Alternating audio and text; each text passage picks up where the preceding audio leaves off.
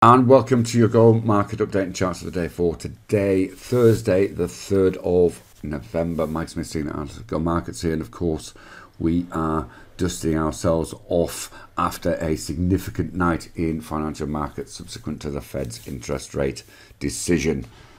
Let's have a look at what's coming across the news today. Of course, we saw US equities drop significantly after that rate rise of 0.75.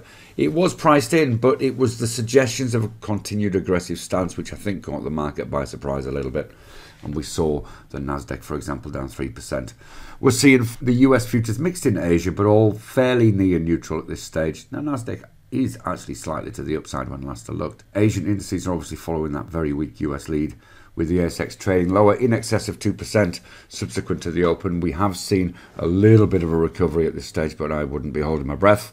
European equity futures are also pointing to a lower open. Not surprisingly, the US dollar index moved higher again. Gold pulled back from 1650s, trading around about 1630 at this stage. Oil didn't fall and is testing the 200 EMA around about 97 on the Brent CFD crude contract. One wonders whether we are likely to see $100 oil again if the current trend continues.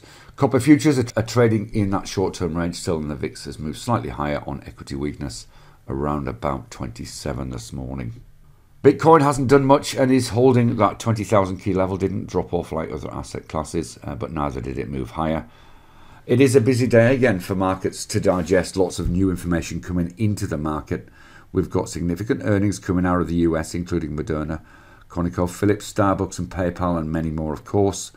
On the data front, we've got a services PMI day. We've already had the Australian number out, and that's beaten expectations slightly, but still is shy of that key 50 level, which would put it in expansion, so still slightly contracting. Later on, as well as global PMI, we've got Eurozone jobs, and also the US weekly jobs number before, of course, tomorrow's non-farm payrolls number.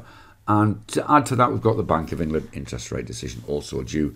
So, of course, be wary of that if you are looking at GB pound crosses. A couple of charts to have a look at that caught our eye this morning. We'll start with the Aussie yen on the daily chart. You can see now we've drifted back down to this key level around about 93.40. If we put it on the line chart, you'll see this more clearly in terms of how important this level has been right across this chart. And if we do breach that, then the next level of interest could be as low as 92.53, which is around about 80 pips from where we are now. If we look at the short-term chart, you can see we are testing that level at this stage, and there's very little to stop it falling down through that. We see the last couple of times it was in this range, it was straight down and then straight up again. So one wonders whether we could get a fairly significant sell on this, but it may pause about 93, but one to watch for sure. Now, yesterday we put out OML as a chart of the day, so Media.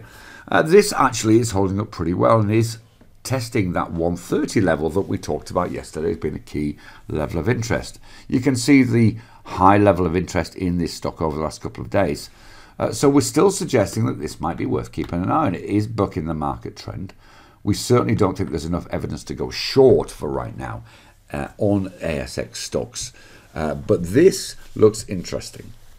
And possibly a far better strategy is looking for stocks like this that are bucking the market trend rather than trying to bottom pick those that are dropping significantly.